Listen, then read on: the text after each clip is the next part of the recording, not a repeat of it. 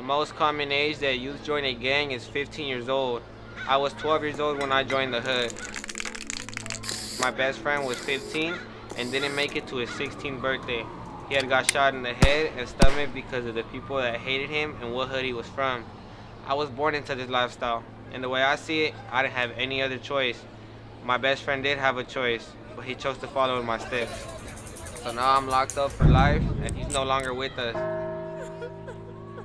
That's 2 whole lives our families have lost, and all for what?